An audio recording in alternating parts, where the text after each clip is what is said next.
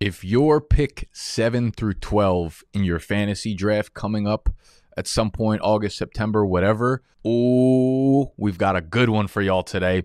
I was trying to figure out, I've been doing some videos where I do drafts, right? I do full drafts, and then I look at the draft afterwards. Like I do analysis on the draft looking back retroactively rather than doing full mock drafts with you guys or full live streams of the drafts as they're happening. We like to mix them in sometimes, but I like to do the draft so I could lock in, and then go backwards and talk about my thought process as it happens. So today I was like, I want to do that, but how do I add a little salt and pepper to it? How do I spice it up so that there's like a clear theme or a point of what I'm trying to do here? I went on to Underdog and I joined a normal $3 draft, and I'm like, cool, let's rip. Let's kind of see what comes of this. The pick I got was the 108. So I'm like, all right, cool. Maybe I'll focus on like the back half of the draft and kind of see how things play out. So that was my strategy. I was like, let me make a video based on what happens in the back half of drafts, right? So I could really narrow down like the best strategy for y'all, position by position, round by round, kind of things like that. See where the value pockets are. So the first draft, I was just experimenting and the team came out like whatever. I was just trying to, see pockets of value. I'm like, okay, now we enter a bunch of drafts and try to get some back half drafts to really see like what's going on here. So the first draft was 108. The second draft I enter, 108. I enter another one as I'm drafting to wait for another one, 108. Do it for the third time, 110. So I'm sitting there and I got 3 drafts in a row, 108, 108, 110. So these drafts, these teams are going to be very similar, and these teams are going to have very similar strategies. So today's going to be so good because I get to break down 3 different drafts pretty much and how they flowed and where there might be minor differences and what you can do if those minor differences occur in a draft. If you are drafting from the 7 through 12 spot, make sure you subscribe to the channel if you're new. If you're prepping for your fantasy football season, hit the thumbs up button if you enjoyed. Flex your traps and tuck in.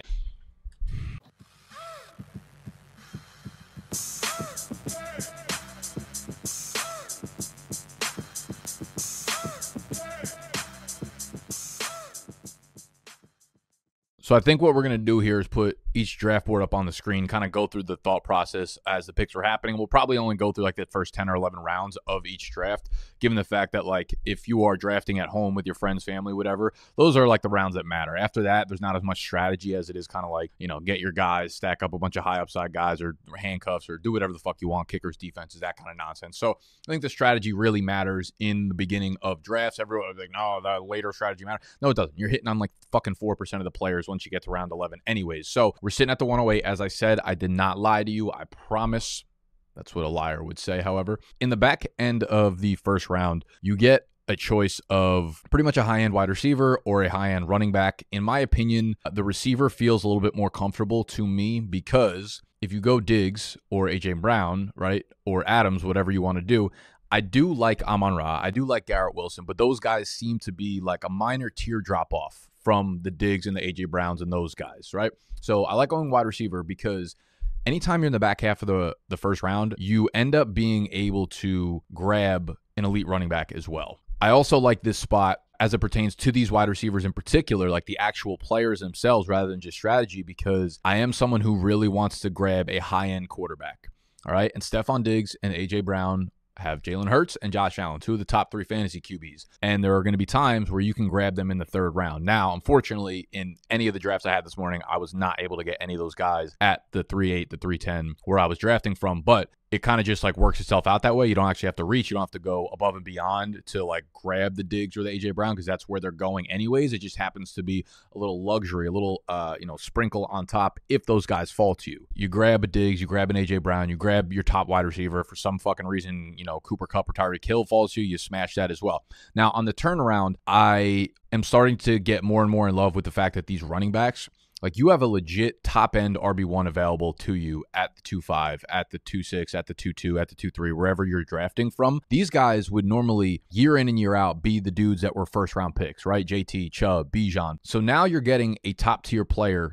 at both positions. You're getting Diggs, who's a top 5 fantasy wide receiver. You're getting Jonathan Taylor, who's a top 5 fantasy running back, right? And sometimes it's Chubb that falls to you, and sometimes it's Saquon that falls to you. I think if you flip this and went the reverse way, you would be getting tier 1 of someone and tier 2 of the other position, where in this strategy, most of the time, you are going to end up getting tier 1 wide receiver and tier 2 of running back. When we get into the third round, like I said, I will be shooting for these elite quarterbacks, especially in one quarterback leagues, because they are difference makers now. They are averaging 6, 7, 8 points more per game than like the next tier of QBs, which is massive relative to like the whole late round quarterback strategy and where that's been for a while. But a lot of the time, if we're being real, Josh Allen, Jalen Hurts, Patrick Mahomes don't fall to you there. So you're not going to be able to get your guys. And in this instance, I am normally just grabbing my wide receiver too. So you feel good about Diggs, you feel good about Amari Cooper's, who I took here, and you feel good about Jonathan Taylor. So you've got 3 skill players at this position, and this is where things get a little tricky afterwards, I think. Well, not tricky for me, tricky for y'all. So in round 4, you're in the beginning to middle-ish of round 4 if you're picking at the end of the first round. Unless someone super, super duper obvious falls to you here, I'm going to continuously grab Justin Fields as my QB1. I don't really care if this is a reach based on ADP. He's currently going behind Joe Burrow. He's currently like back end of 4th, early 5th round pick. I'm sitting here and I want my guy. I think you're getting an elite quarterback in fantasy at a heavily discounted price. Like, he is going to produce not as much as Jalen Hurts, but he's like a mini Jalen Hurts version that's going to have games where he throws up 30, 35, 40 fantasy points. I want him on all of my teams in the 4th round. So the way you can approach this is like in the 4th round, if you're at the back half of the 1st round pick, the 4th round, you could get Justin Fields pretty much every time, right? It almost always works out, especially on Underdog. So if you're not on Underdog yet, this is the platform that we are drafting on right now, Underdog Fantasy. The link to download is down below. Now, all of these drafts have really, really realistic and sharp, drafters and people taking it seriously, because every draft is a buy-in, right? So you have to pay at least $3 to draft these types of draft, and you don't have to set your lineup. You don't have to do waiver wires. You don't have to make trades. You don't do sit starts, anything like that. They automatically start the best players at each position in your lineup each week, and then you come back at the end of the year. If you won your league, you get money. 2nd place, 3rd place, all gets money. So you're playing fantasy without like the shitty parts of fantasy, having to stay up and do waiver wire and stuff like that. So I rip off like 5 of these a day. If you throw $10 or more down on Underdog, if you're a first-time depositor and you use code BDGE, they're going to double whatever you put down. So if you throw 20 down on the platform, you're a first-time depositor, you use BDGE, you're going to have 40 to play with, right? And then you could do 13 of these $3 drafts and go get yourself 4 McNuggets afterwards, even though 4 McNuggets is probably like fucking $8 in this damn economy. Point being, go download the Underdog app. I am drafting with you guys all the time. If you're in our Discord, I drop links to these drafts for you guys to draft with us. This is the best way for you to understand trends and players within drafts. So Justin Fields for me in the 4th round, I absolutely love. I don't love any of the running backs left. I don't love any of the wide receivers. From Jerry Jeudy all the way down to the next round of like Christian Kirks, I don't see like a massive difference in value. And why I'm really, really fine not taking a 2nd running back up to this point, right? Like getting your wide receivers, getting your quarterback of choice, is because the 5th round is just juicy with running backs. Now, you can take a chance and try to see if Fields falls to you here. It happens sometimes. I would say maybe a coin flip, probably less than a coin flip that Fields falls to you there. It is going to be a little bit dicey if you try to do this. But I really feel like this is a running back sweet spot. You can grab Fields, and then a lot of the time, which you'll see in other drafts, like you might have your choice of Mixon, Aaron Jones, Kenneth Walker, J.K. Dobbins, depending on if you like Miles Sanders, Alexander Madison, Damian Pierce, Cam Akers.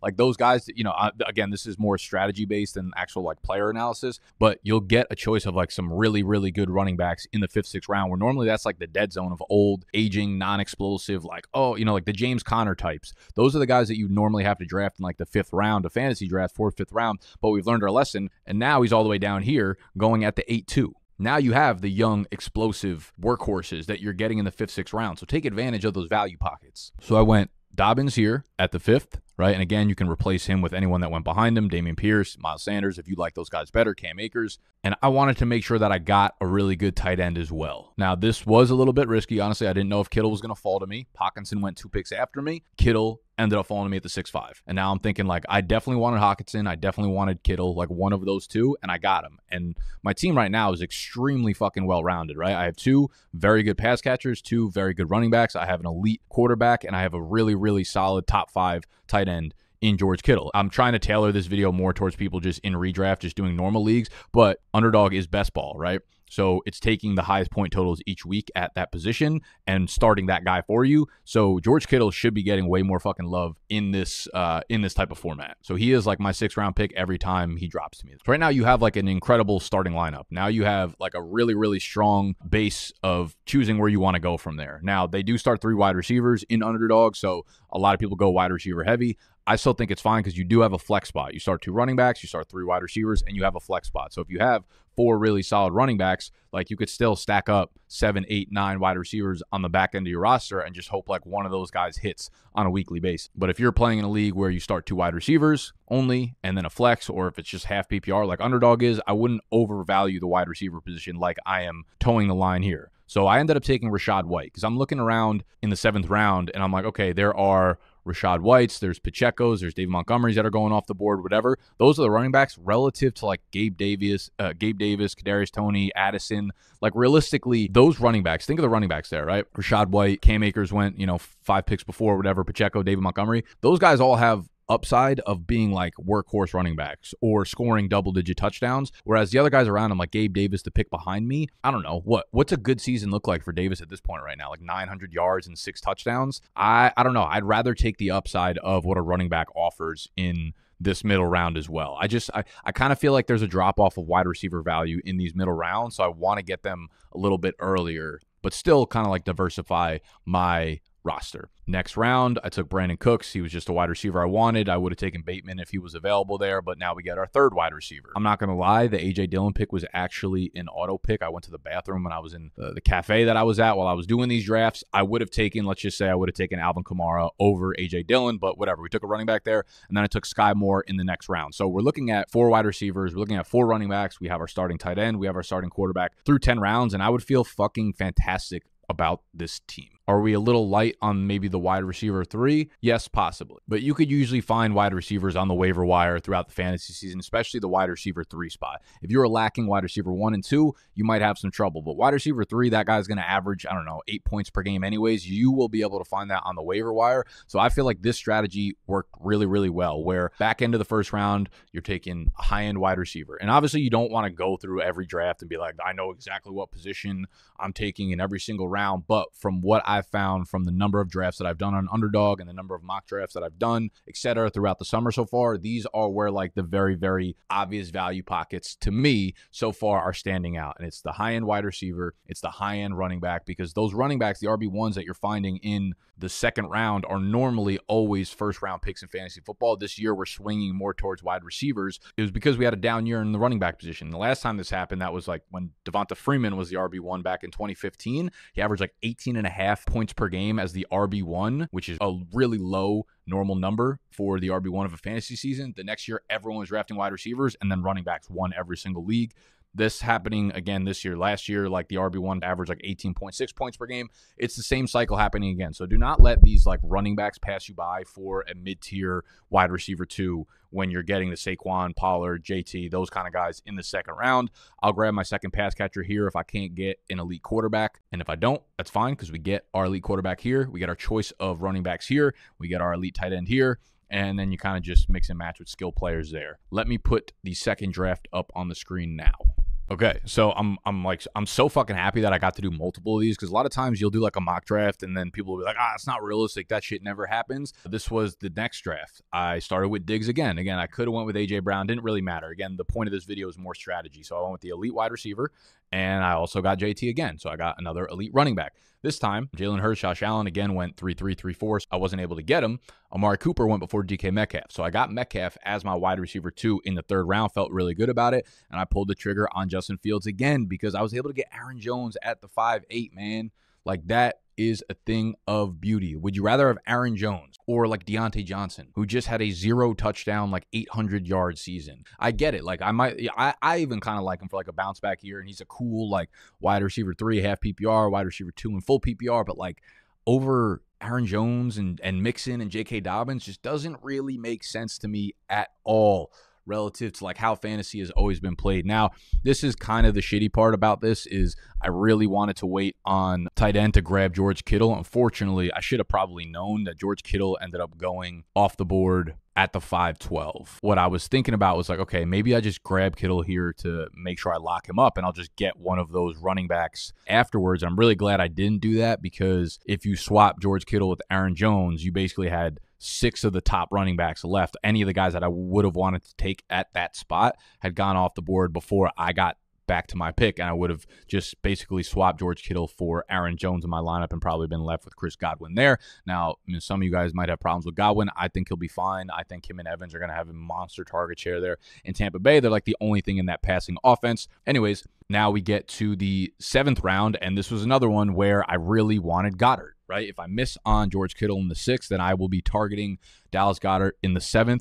He went 1 pick before I was able to pick, which was unfortunate. But again, James Conner, like the upside of him being a workhorse, I don't think he has like a ceiling upside, but there's still a very, very good chance that he has 240, 250 touches, scores 6 to 7 touchdowns. And I'd rather that over like the hope that Gabe Davis actually isn't bad at football kind of thing, you know? So at this point, we have our QB1 in Fields. We have 3, in my opinion, really solid receivers in Diggs, Metcalf, Godwin, and you have 3 really solid running backs in Jonathan Taylor, Aaron Jones, James Conner.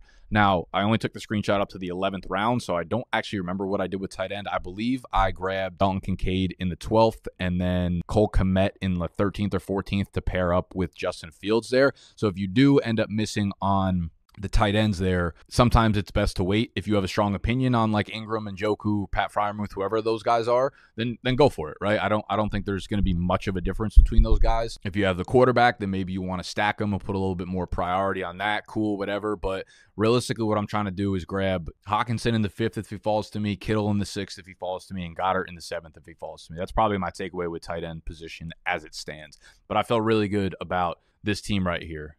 People who are like obsessed with Underdog, who play Underdog all the time, will probably tell you that this is not enough wide receivers, but I promise the pendulum has swung just too fucking far as it relates to wide receivers this offseason. Now we can move to draft number 3, where I was drafting from the 110 immediately afterwards. Okay, so same thing happened. AJ Brown went 1 round before me, 1 pick before me. I got Diggs at the 110, and then I got to pair him up with Nick Chubb there at the 2-3. So you got a wide receiver 1, you got a running back 1. I was able to get Metcalf again. I was able to get Fields in the 4th. I was able to get Kittle in the 5th. I was able to get Miles Sanders in the 6th. Like, you're seeing a very clear pattern here. Now, I did take Kittle in the 5th, you'll see, and I allowed the risk of maybe not getting a running back to get back to me. However, I was looking at the teams that are already drafted, and most people don't go running back heavy whatsoever in Underdog drafts. And knowing that both of the teams after me had already drafted 2 running backs each up to this point, I didn't think that at least both of them weren't going to go with another running back. Turns out neither of them went with a single running back there. So that was a good read on my part. And I took Miles Sanders there. But again, the point was not about like Miles Sanders being the guy that I loved. I could have gotten Miles Sanders or Dameon Pierce or Cam Akers and been happy knowing that there was 4 picks before my next turn and there was 3 running backs that I really liked with 2 guys that already took 2 running backs. So again, you basically just saw 3 drafts in a row with this exact strategy coming off exactly how I wanted it to happen. And this was not planned. This was not like scripted. I did all of these fucking drafts this morning on Underdog. So you guys should get on Underdog. I promise you it is the best way to prep for your fantasy drafts this summer with shit like this, understanding the value pockets. We are going to do this same exact video for the 1 through 6 spot probably next Monday. But after Miles Sanders, I wanted to, start pounding out the wide receivers because I felt good about my top 2 running backs, Quentin Johnson, Rashad Bateman. I took Jamison Williams in the 10th round, Romeo Doubs in the 11th round, et cetera, et cetera. But again, I think strategy is important when you are like starting to pick your starting lineup and it's at the top half of the drafts and things like that. So we ran through 3 drafts today on Underdog, all paid drafts, all $3 entry, all whatever it is, I don't know, $30 to the winner, $25 to the winner, something to the second, third. You know how the math adds up. The best math is that if you go on Underdog and you use promo code BDGE, if it's your first time depositing $10 all the way up to $100, they will match that on your account. Do 2 drafts a week. You could do slow drafts where they're 8 hours between picks and just sign up for like 5 of them. And every 30 minutes or so, you will be getting hit with a notification saying you're on the clock. Go look back at your draft board and see where you could have improved, where you could have targeted other guys, etc. I hope you guys liked the video. If you did, subscribe to the channel if you're new to the channel and hit the thumbs up button. if you enjoyed a video like this, if you want me to make 1 through 6. All right, I'm out of here. I love y'all.